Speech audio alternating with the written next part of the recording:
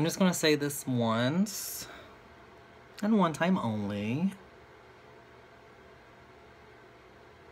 If you have to feel like you need to beat me down because I stand for what I stand for, then GTFO. Okay.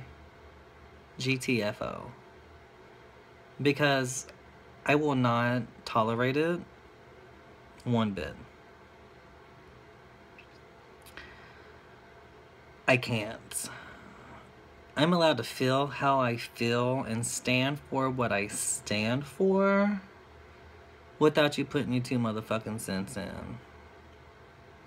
It's that simple. I don't tell you what to do with your life. I don't tell you how to run your life. I don't tell you what you're right or wrong in doing. Don't do it to me. Don't. This particular case is for the fact that I think Trump is a racist. I get so much backlash for it, and I don't get it because all he has done through his entire campaign trail was talk about racist shit or homophobic shit or sexism shit.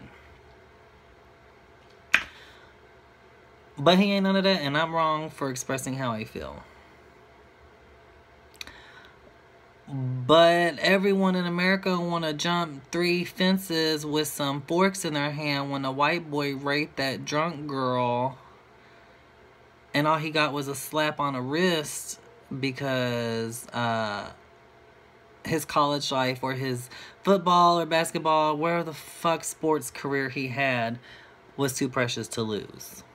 What's the difference? He did it, but he said he didn't. So he's right, right?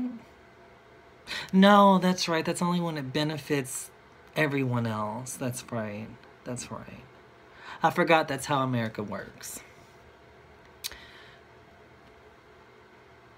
I'm posting shit that I feel is true and correct because I do my research, I investigate, and I watch.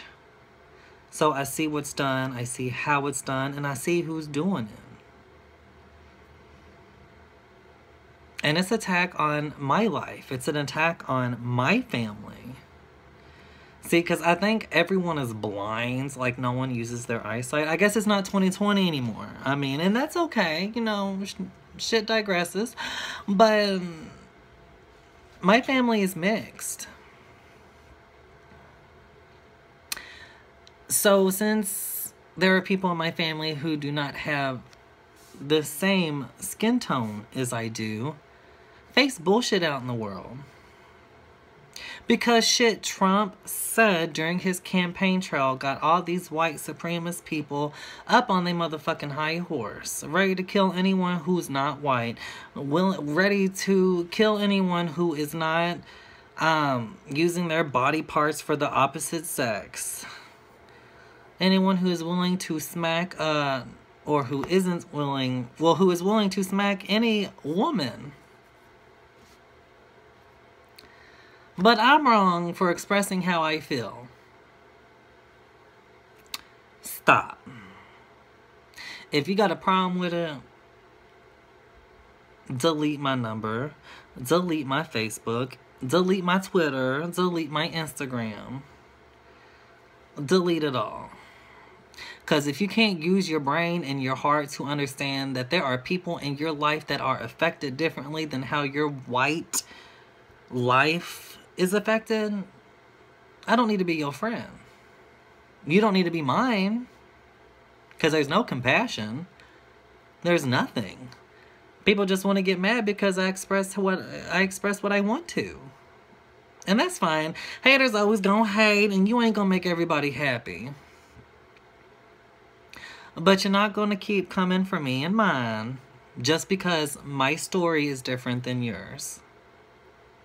It's not gonna happen. I won't let it happen. It shouldn't happen that way. And I don't get it because I attack nobody. I don't tell anybody how to live. I don't tell anybody what to do with their life. I don't. It's cool though, because the real people who really on my side and the people who know my story